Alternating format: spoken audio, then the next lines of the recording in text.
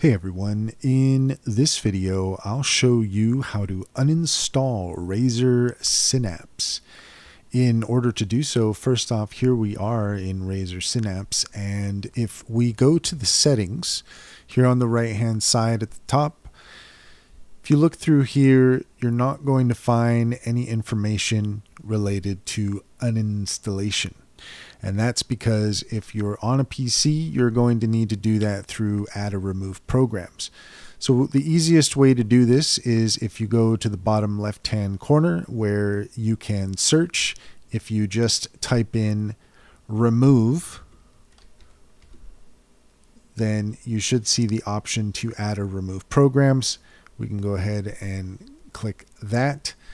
And then from here, we can sift through all of our programs and find Razer Synapse, and there that shows up. And then if you click it, you'll see that you have the option to uninstall.